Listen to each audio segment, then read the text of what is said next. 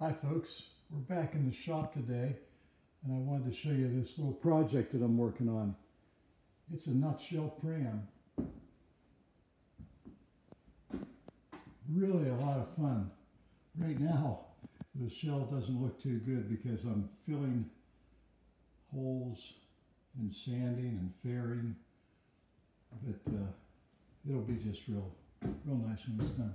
Fun little project. Here it is. That's the nutshell pram and the spars for it. Now I've actually built the boat, had it all together, took it apart, and now I'm taking all the components while I fair the hull and get it all ready for sealer and primer and paint. I've taken all the pieces that I built and I've started to seal them and varnish. Here's the keel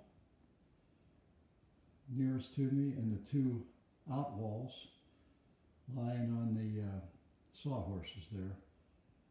The outwalls or rub rails will be varnished. Matter of fact, they already are. They have a coat of penetrating epoxy and 3 coats of varnish. The keel there only has 1 coat of penetrating epoxy on it. It'll get painted white like the hull will. And we got our plywood over at Homestead Hardwood in Vickery, Ohio. Highly recommend them. Nice folks, and they have everything you'll need. Over here on the workbench are some of the component parts I wanted to show you. There's the centerboard trunk. And there's all the screws to hold the whole boat together. After I had it together, I took them out and labeled them so I can get them back in the right place. You see, I make bentwood boxes, shaker style boxes, and I find it back in the workshop. They're just fantastic to store things in, small stuff like this. Matter of fact, I'm teaching a class this June up at the Wooden Boat School in Brooklyn, Maine, June 9th, the art of shaker box making. If you'd be interested, contact the Wooden Boat School up in Brooklyn, Maine. But here in front is the rudder, and beside it the tiller.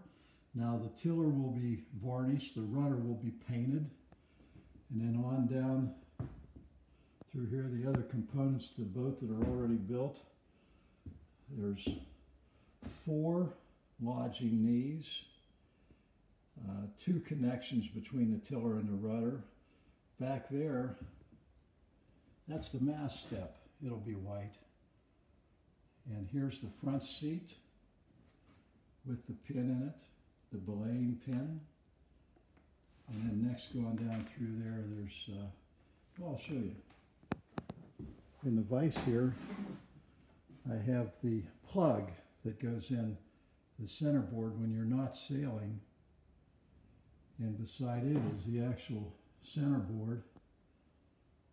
The tops of those will be varnished and the bottom fins will be white.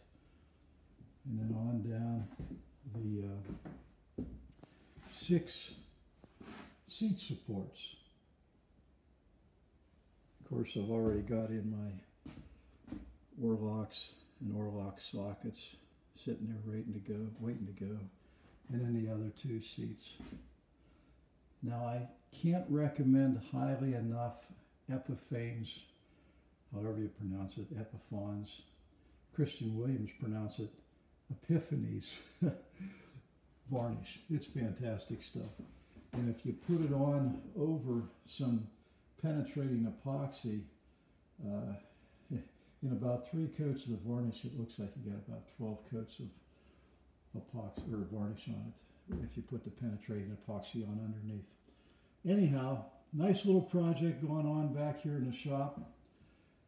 As we start to put it together, flip it over, I'll bring it back, bring you back, and show you how we go. See you next time. Thanks.